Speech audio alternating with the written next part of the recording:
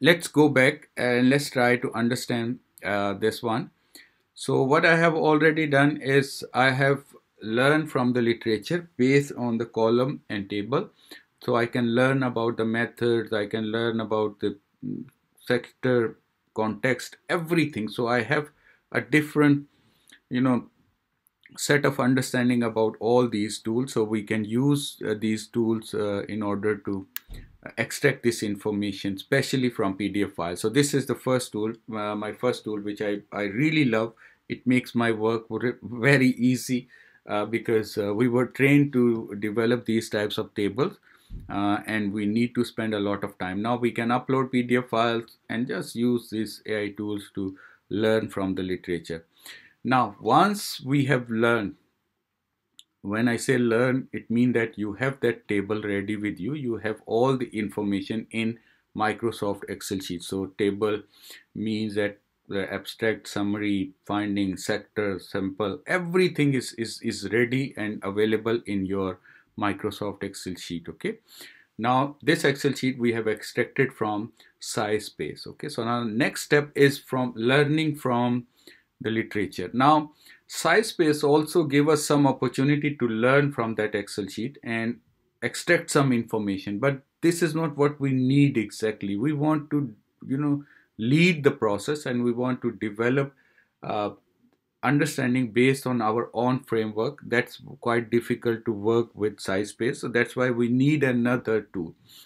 And this is where we can use any of tool which have the capabilities like Powerdrill, I believe everybody have already used this tool because I taught this tool many times. So you have access to this tool for free and it allow you to upload data as well. So now Powerdrill have some different functionalities which are amazing. Okay, so I believe these Powerdrill is it's really powerful in developing some understanding from that Microsoft Excel sheet, and not just understanding, but it can also analyze and classify literature into different themes. Previously, we were used to do all this text-based mining based on maybe any bibliometric analysis tools or all this, but now we have this capabilities within these AI tools, so we can use them. And this is where Powerdrill is very handy, very powerful tool for doing similar job. Okay, so let's try to work with Powerdrill now.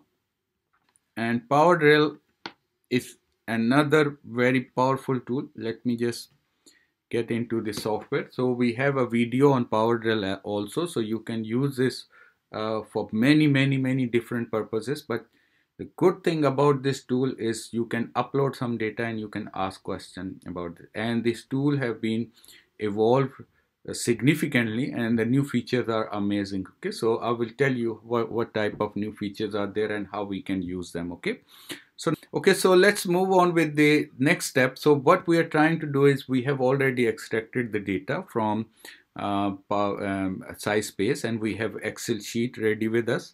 So I can show you my Excel sheet. This is a table which I have extracted from SciSpace, and SciSpace gave me a comprehensive table of all studies.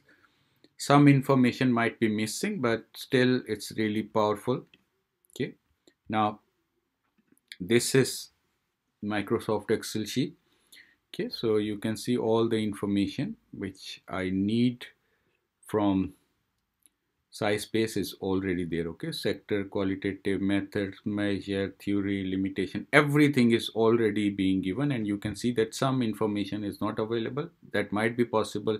It's not available within the research article. So, but if you want to dig deep, so you can you know view this article separately and check whether this information is available or not. But still it's a very minimum work because it missed very few columns and tables. So there are 2 or 3 paper missing, so I can read them. If they are not useful, I can remove them from this sheet and work with my rest of the data.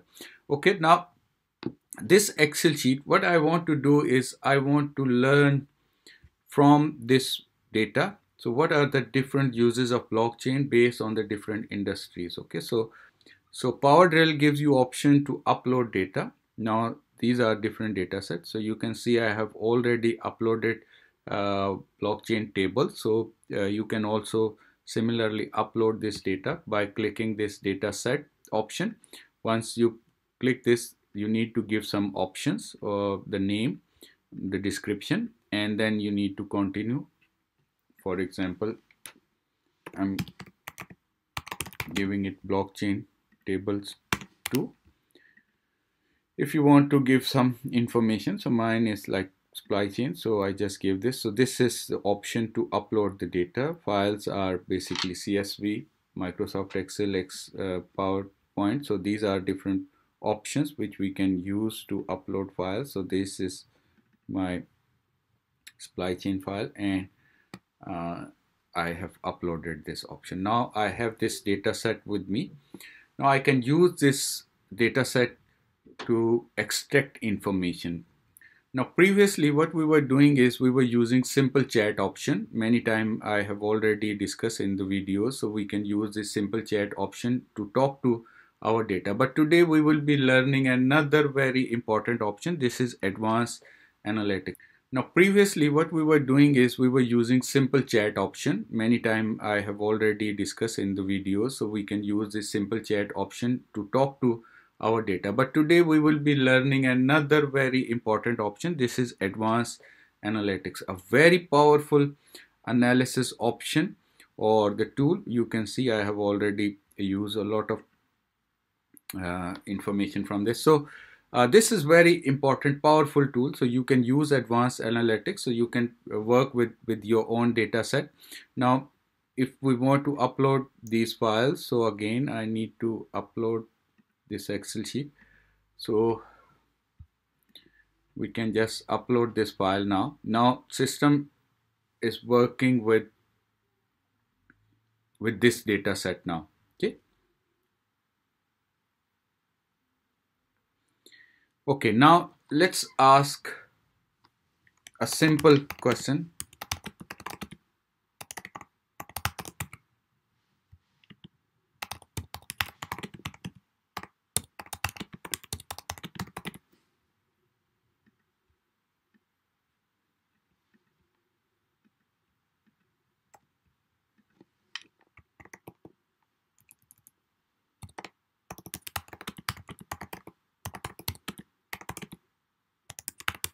Okay, now I'm just asking a very simple question. What are the different research clusters based on summary of finding in data? Okay, now I specified this data analysis tool to search or to read all my data, but use finding column, summary of finding. This is the column name. So summary of finding column to analyze what are the different clusters available in the data. Okay, so we can use this, and here we can, data set control. If you want to click here and you can see all of your data set. So let's say we can use this data or we can understand about this data also. But let's go back. Sorry, I have to write this one again. So you can control data set here, or you can add any data set. So let me write the prompt again.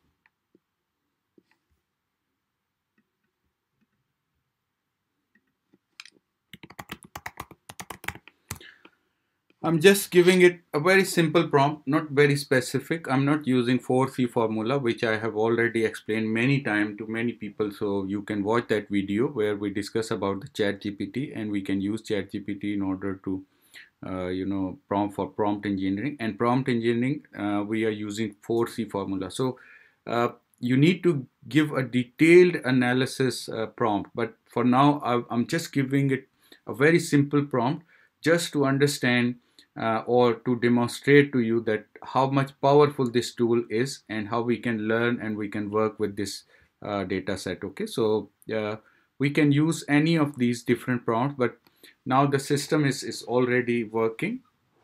and let's see what are the outputs. But obviously, the more accurate prompt will give you more accurate results. So you need to work on your prompt very carefully. For the illustration purpose, I'm just giving you a very simple prompt, okay? But you need to give a very detailed, a very specific prompt where you have your framework ready, you have that framework in your mind. That's why I told you you need to follow that workflow. So once you have that framework in your mind, you can write a very efficient prompt here in data analysis, and you can specify on what grounds you want to specify the literature, okay? So that's where you need to use that framework and create your own very specific prompt, okay? So let's wait for the analysis, and you will see many different options are being provided by this tool. Okay, you can see that it's amazing. It gives us a lot of information, very specific analysis just based on one very simple prompt. I have not crafted this prompt based on my requirement, or I have not you know given a very specific prompt. This was very general prompt, but still the results are amazing. Okay, so you can see what this software is capable of. So once uh, the data analysis would be started, so it will tell you from where it started the analysis. So it's using summary column for the data set and perform the text processing, okay, text processing to clean and normalizing the text data. They include removing special characters, converting lowercase to tokenize the text. So this is first step what this data analysis tool have already done. So for this, it used a Python code. So the code is also available if you want to use Python. So you can use this code, copy and paste, and you can use this in Python as well. So analyzing results, so these are different result, article title, these are some of the findings, the way it crafted, okay? And then this is what exactly being done, the tokenized summary, okay? So this is what exactly being done. So you can understand what exactly this software is doing, or this AI tool is doing for you. So it's not just something coming out suddenly and you can just you can't analyze what exactly happened. So you can download this summary sheet if you want to use it in your research and you want to identify, okay, these are the steps we identify to analyze the literature. And the similar method can be used for qualitative research as well. So if you want to use the qualitative research, similar data analysis. Now what this software did actually, it used TF and IDF. This is a latent method of data extraction where we have working on the differences between two terms, how accurately or how much correlated these two terms are. Okay, so these are non negative metrics to cluster summaries. So this is what exactly uh, being extracted. So article title, topic name. Okay, so these are all information, so you can download them. Then you have label. So now the system use another step where the topic was labeled. Okay, so you can see that the descriptive topic name. So this is suggested by AI tools. And finally, it gives you 2D plotting for this different articles and their analysis. So these are the clusters, cluster visualization, a very good representation of the data, but you can change based on different prompts, which we can learn later on how we can use this tool to make it more accurate form of the data analysis. Okay, so this is simple topic number and index, and these are clusterization.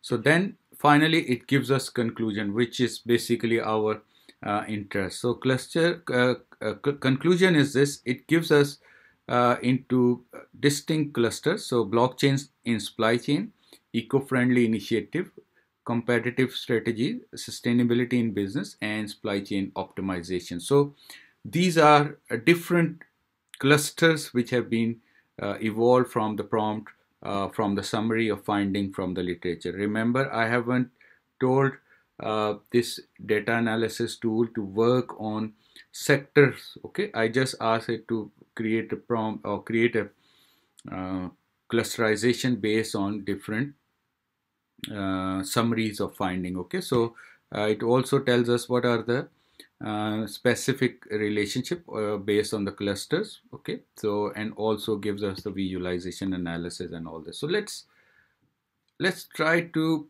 rethink about this prompt, and now this time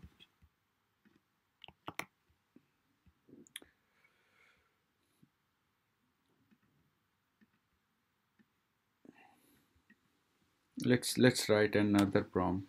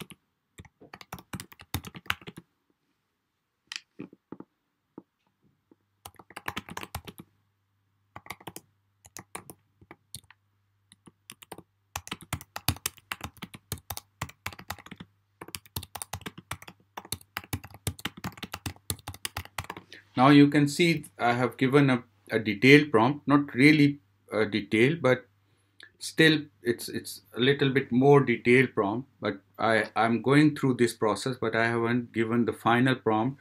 I need to think, and everybody should think about the final prompt and write everything which we need for the analysis, for the comparison, and then write your accurate prompt. Okay, so I can show you some of the examples of these type of the prompt. Okay, so summary of each work. Your task is to utilize the information to summary column to classify the literature into distinct clusters. Each cluster should represent a cohesive group of works based on their thematic content, narrative style, and other relevant pattern. Use summary information to identify. So I use ChatGPT to write a very specific prompt for the same purpose. So you can use ChatGPT in order to write the prompt as well. Okay, so that's what I did. So we'll see this in a while, but let's go back to this. So what work has been done now? Until now, you can see that based on the sector, the system have already created different outcomes from the data. So this is how we can use Powerdrill, a very powerful, and with the advanced analytics, it's really amazing tool for all of us to work with. Okay, so this is really a powerful tool. Okay, so let's just wait for the output.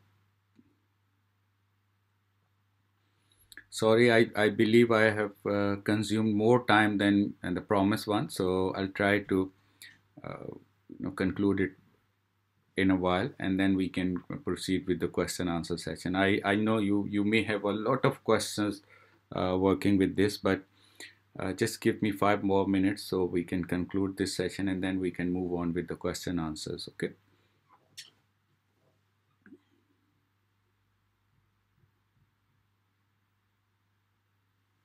Okay, you can see that amazing. It's giving me all the information.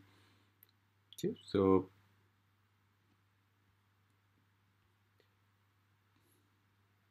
what an amazing output this software is giving me. It's not just giving me different sector, but it's also give me different implications of blockchains within each sector. So this is what I wanted from this software. Okay, so this is our second option, second AI tool, which I believe is really powerful, Powerdrill AI. So